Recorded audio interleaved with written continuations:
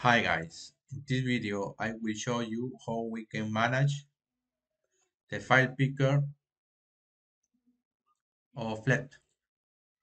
You can see I will pick a file, for example this, and I will get the name of the file and the path.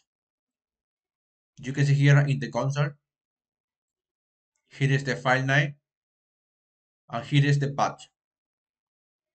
How we manage that?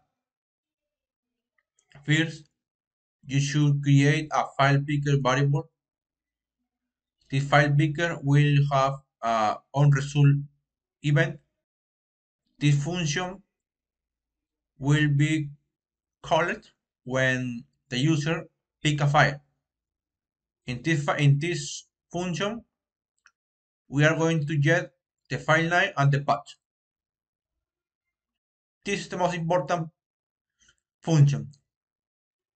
Um, the button which have the name to pick the files. This button is this. This is a text and one on-click parameter. Here we can see we can allow multiple files or only one file. In this case, I just write false. In this case, I will write true, and you will see now that I will be able of pick multiple files. And you can see here the file names and the patch. But in my case, I just need one file. And, and one icon for this button. But the most important method, guys, is this on dialog result. This this method is most important because here we get the name of the file and the patch.